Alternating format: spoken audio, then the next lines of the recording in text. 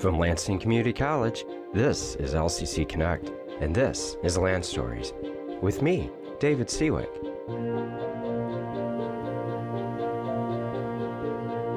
Each episode explores a different topic, such as the people, business, neighborhoods, communities, buildings, and other phenomena that make up the history of our college and our region. We tell stories, and in doing so, we connect the past to the present. In this episode of Lanstories, we continue our look into the olden days of Lansing baseball. And if you haven't had a chance to listen to our previous episode, I would encourage you to go back and do so, as we are looking at the days of yore in Lansing, Michigan with professional baseball. And the Lansing Lugnuts are the professional baseball team that currently play in the city of Lansing. And that is an organization that has its presence in Lansing dating back to the mid-1990s, with 1996 being the first year that the Lansing Lugnuts played. And the Lugnuts are affiliated with the Oakland Athletics. They've had other affiliations as well. And the way affiliation works in baseball, for those of you that aren't aficionados of the sport and all of its seemingly strange ways of terminology and how teams are organized, the current system of minor league baseball in the United States has an association or an affiliation that many teams have in a formal structure with Major League Baseball. So the Detroit Tigers, for example, have a AA affiliate, AAA affiliate, single A affiliate, oftentimes more than one actually, playing within one of those A distinctions, which is the tiered system of minor league baseball, AAA being the highest, and then going down to AA, and then single A, and within single A, there's high A and low A, and then the rookie leagues, as they're called, which is sort of the initial starting point in the tiered system of minor league baseball. Affiliation refers to a minor league team having a formal tie to a major league team. So in the case of the Lansing Lugnuts, being affiliated with the Oakland Athletics means that the players that play on the Lugnuts team currently are in the Oakland A's pipeline to the major leagues, meaning if a player in the Lansing Lugnuts continues to show that he is potentially of major league caliber, or at least of good enough talent to advance to the next level, he will continue to do so and move up through the different minor league affiliated teams within the Oakland Athletics, the Lugnuts being the high A affiliate, and maybe eventually one day end up playing for the major league team. And there have been several baseball players that have played through the Lugnuts through the years that have played or gone on to play in the major leagues. The Toronto Blue Jays were the previous major league affiliate that the Lansing Lugnuts were associated with, and so there are several players through the years that have ended up playing for the Toronto Blue Jays that at one time stepped up to the plate here in Lansing. Now, this episode, though, will not, beyond that, discuss the Lansing Lugnuts. We're actually going to go back and continue looking at the history of, or the story behind, baseball in Lansing during the long ago era of the sport, and that is the early 1900s that we're focusing on here. And the team that we've been talking about or considering the most is a team that was called the Lansing Senators. And the Lansing Senators played several seasons between 1889 and all the way up to 1941. The league that they played in had several iterations. It was called the Michigan State League for several years, and then that league ultimately disbanded at one point, formed again, called itself the Southern Michigan League, and then it itself broke up, and the Senators ultimately played in the leagues, a couple leagues that followed actually, including the Central League, and then the Michigan State League finally in the early 1940s. So all in all, the Senators played from 1889 to 1890 and 1895. They played a season in 1897, and then they played another season in 1902, and then had a stretch from 1907 to 1914 where the Southern Michigan League was able to survive for that long, and then that league itself ran into problems in 1914. And the Senators moved actually in the middle of the 1914 season to Mount Clemens. Mount Clemens is over in Macomb County, away from Lansing, and then the team ended up coming back to Lansing, and in 1921 and 1922 played their seasons as part of the Central League.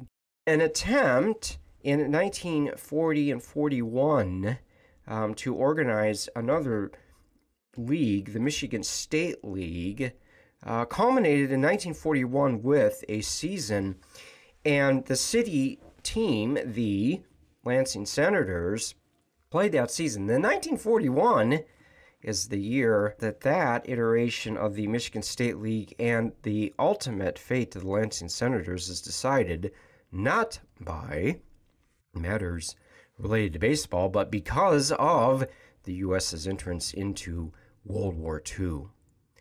And so for a on-again, off-again period of time, the first 40 years of the 20th century and dating back into the latter part of the 19th century, the Lansing Senators had a presence as Lansing's professional baseball team playing in the minor leagues. What happens after that is, and even during that, is equally as interesting. And in the last episode of Lanstories, one of the things that I discussed was the cultural and social background of the game of baseball. And that's going to enter into the story of Lansing baseball again in this episode of Lanstories, or this part 2 of our olden days of Lansing baseball episode. And the sport of baseball is one that is absolutely ingrained within the very fabric of American culture as it develops and grows, and especially as the United States becomes an urban and a suburban society. And that development away from being a country that most people were farmers in, which was the case in the United States until before the Civil War, to a country where there was a very mixed economy of farmers and then eventually factory workers and office workers and retail workers. That transformation of the American economy away from being one almost entirely dependent upon agriculture to one that undergoes the Industrial Revolution and creates a society full of factory workers and office workers and retail workers and all the economic roles that, as part and parcel to urbanization of the society and the social changes that come with that, baseball develops side by side all of that. And so the sport of baseball, as I proposed in the previous episode, one that is a playing out on the field in artistic form, in many ways, the roles of society, American culture as it's developing at the time. And so baseball players play in city parks. The city park movement was a very important part of the urbanization of the United States. Urban reformers, as they were called, city planners, folks all around the United States, looked at the development of American cities and they said it would be healthy and helpful for the benefit of everybody who lived in cities if there were parks, places that people could have recreation time, fresh air, enjoying the outdoors, and the thought or the idea of needing such recreational places was really not even in the mindset of most in the pre-Civil War era, because most people, well, they worked on farms, and so they lived outdoors most of the day. And the idea of recreation as being a way to get physical activity and exercise outdoors was something that, again, would have just been anathema on the mind of most people, because it was entirely not thought of as something that people needed. They worked outdoors all day doing hard physical labor on a farm, and therefore you didn't need to exercise outdoors to keep your body in good shape. Well, by the time we get to the early 1900s, many Americans have moved into cities, and there becomes a mindset or realization that a lot of Americans don't get any exercise anymore, or very little compared to what they once did. And this created an alarm amongst, well, every order of society, including right up to the President of the United States. And Theodore Roosevelt, Teddy Roosevelt, as he's better known to history, actually plays a really important part in this. Teddy Roosevelt was a huge fan of sports, not only baseball, but especially football, the version of football that is played in North America, which is very different than the sport the rest of the world calls football, that we here in this side of the Atlantic call soccer. But the development of football is a story that we'll cover in another day here on Lanstories, and we are going to do a future episode looking at the sport of football in Lansing and East Lansing and this area as a whole. And yes, that is going to involve considering the team that plays in East Lansing. That would be the Michigan State University Spartans. But for now, Teddy Roosevelt comes into the picture in the sense that one of the things he did as president is he was very public in encouraging Americans to become fit. Physical fitness is one of the key initiatives that Teddy Roosevelt had in his role as being sort of the cheerleader in chief. The president who, and more than anybody up to that point, Teddy Roosevelt certainly was, a public figure who, rather than simply, or maybe not so simply, making his mark on society through legislation, Teddy Roosevelt understood that society at that point had presented itself with the opportunity of leaders persuading people by giving grand announcements and grand speeches and therefore advocating for something. So nowadays we may call this being an advocate or community organizer or having a cause that one stands up for and speaks out against in public. Back then, it was known as a great endeavor that a person like Teddy Roosevelt would give, primarily through public speaking. And Roosevelt was a master at public speaking. So one of the things that Roosevelt encouraged Americans to do was to go outdoors, to exercise, and to get fit. And the public municipal park movement that is developing in the United States at this time is part and parcel to that. And baseball, therefore, has yet another role to play in these important developments in American culture. We have talked about the Lansing Senators as a professional baseball team that has its start in Lansing at the very end of the 1800s, that would be the 19th century, and has several iterations, plays several seasons throughout the first decades of the 1900s, that would be the 20th century. However, the Senators were not the only baseball team, nor were the various leagues that the Senators played in through their years the only organized baseball associations that had an impact on Lansing, or other cities in Michigan for that matter. And in 1928, the Lansing Baseball Federation formed as part of the Lansing Athletic Federation. And athletic federations such as that in Lansing were groups that existed that tried to form organized sports. So organized sporting events that people could participate in who weren't professionals. Most of them were amateur athletics. Athletic organizations that formed community basketball leagues, for example. Basketball is starting to become a popular sport at this time period.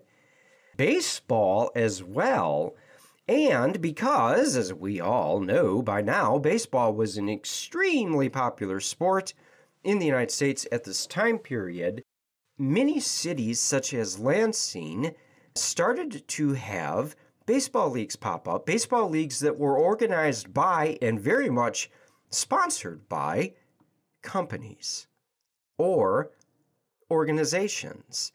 And the players who played for these teams were the workers who worked at these companies or organizations. And these became known as city leagues because they were organized at the city level and primarily consisted of teams and players who were from companies or organizations that existed in the city in which the City League was formed. So in Michigan, many cities had city leagues. Kalamazoo, Grand Rapids, Flint, Saginaw, and many other cities I haven't named, and certainly and including Lansing. And so the organization of the Lansing Baseball Federation, started in 1928, was exactly this. It was an organization of companies and other organizations that came together to field teams, to organize a schedule, to organize a league, including a location that the City League teams could play their games at. And the Lansing Baseball Federation, therefore, is part of this overall movement of leisure and recreational activities being encouraged amongst the population. City leagues also had another component of the organization, and that was that because these were leagues that were sponsored by, in fact, organized by, companies encouraging their workers to play on the teams, they became a form of worker loyalty, and meaning a company believed it could gain some type of a loyalty or a commitment to working for that company by having its workers play in the company baseball team. At the outset, this statement may seem a little bit maybe like, well, what's the big deal? Why would somebody want to keep working for a company just to play for the baseball team? But at the time period, this actually could be a major motivating factor because people really enjoyed playing baseball. And some of the men who played for these City League teams were really, really good. And in fact, the participation in these city leagues provided a great degree of enjoyment and personal enrichment and satisfaction out of life. And at the time period, industrial labor, and that's to say not only working in a factory, but the other forms of work that existed at the time, involved some pretty, shall we say, tough working conditions. People worked long days back then. The 8-hour workday had certainly made its way into some industries, but not others at the time. So there were still places where people worked 9, 10, 11, 12-hour workdays. And wages in the 1920s weren't nearly as high as they would be after World War II, when labor unions come into great prominence and a booming economy and a shortage of workers. All these three things combine to give a dramatic increase in wages compared to what they had been in years prior. That's off into the future. In the 1920s, wages were still relatively speaking low compared to what they would be in the future. So work life was hard. And giving workers an outlet, a leisurely activity to partake in, that was in many ways much, much more enjoyable than the job itself, was a way for companies to, get people to come work for them. And it appeared to work. City leagues were very, very, very popular around the United States. And the first companies that fielded teams that were part of, therefore, this initial 1928 organization of the Lansing City League, which is known as the Lansing Baseball Federation at the time, included Novo Indian, Michigan Screw, Arbaugh's, which was a big department store in Lansing. For you Lansing history aficionados, you know that the Arbaugh's department store building is still there. Now it's a red brick colored building that stands at the corner of Kalamazoo Street and Michigan Avenue right in downtown Lansing. That would be the southeast corner of Kalamazoo Street and Michigan Avenue. And it's actually right next door to the AFL-CIO Hall here in Lansing. And Arbaugh's was one of the major retail stores that had developed at the time period. So they fielded a team or were part of this initial Lansing Baseball Federation organization, as was the QP Hotel, Best Radiator, and Atlas Drop Forge.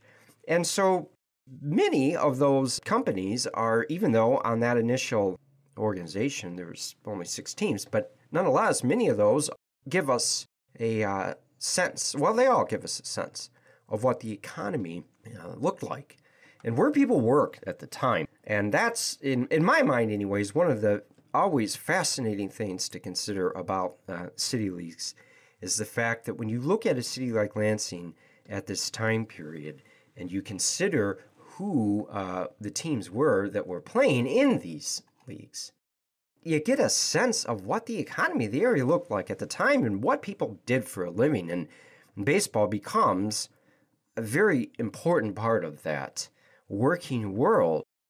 There were other organizations and companies that ended up eventually fielding their own city league teams, including the postal workers and the police and fire departments here in the city of Lansing. And one of the more interesting aspects of city league baseball, not only here in Lansing but in other places as well, was this formation of these teams that became known as barnstorming teams.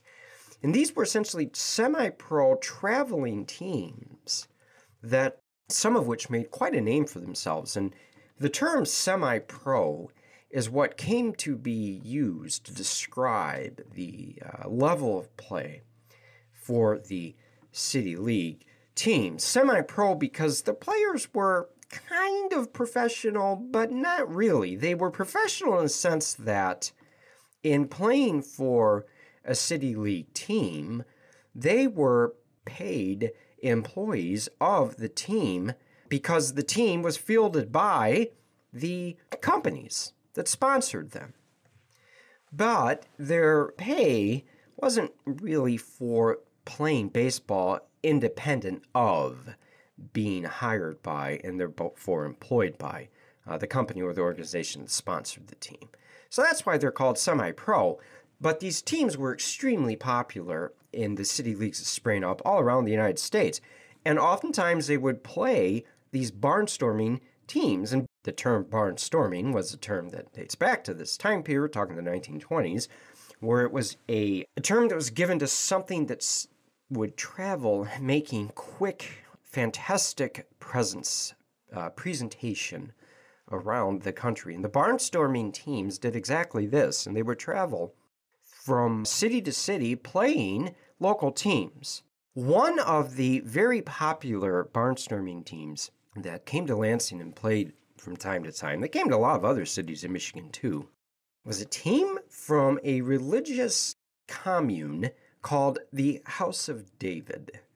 The House of David has a fascinating story to it. It was what we nowadays would probably call a religious commune, a community that was set up as sort of an ideal way of living according to the religious beliefs of its founders. And the House of David has its home in Benton Harbor.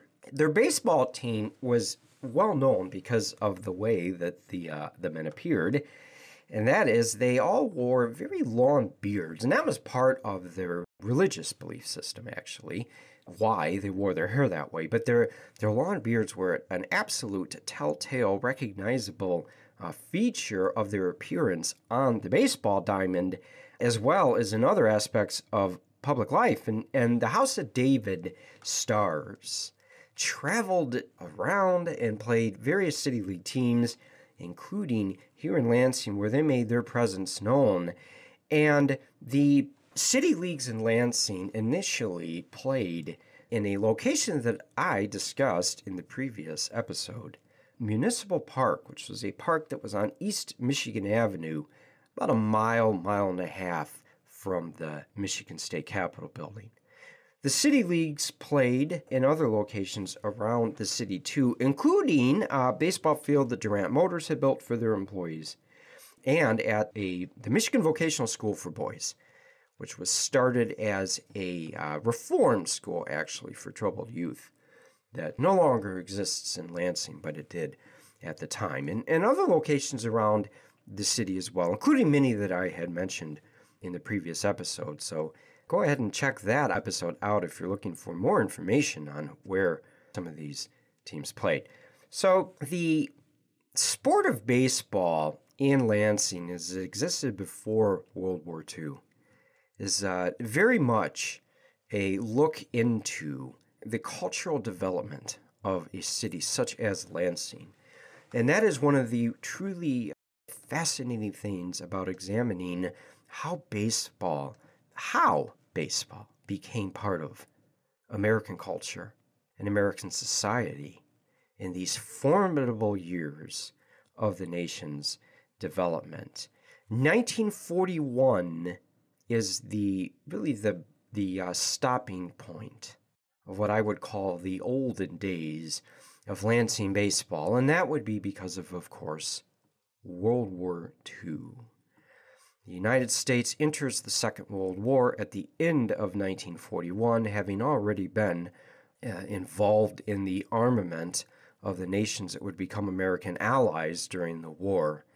But after the U.S. enters the war at the end of 1941, the availability of young men to field baseball teams, or the availability of any worker to have the spare time, or the companies to have the spare resources to field baseball teams, is put on hold due to the demands of the Second World War.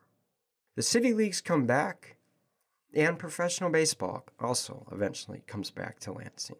For now, that is going to conclude our look at this era of Lansing baseball. Heard something that you want to learn more about on the show? Heard something that you think, hey, actually, I've got a slightly different version of that story, and I want to let you know about it. Or any other thoughts, comments, questions, concerns, drop me a message.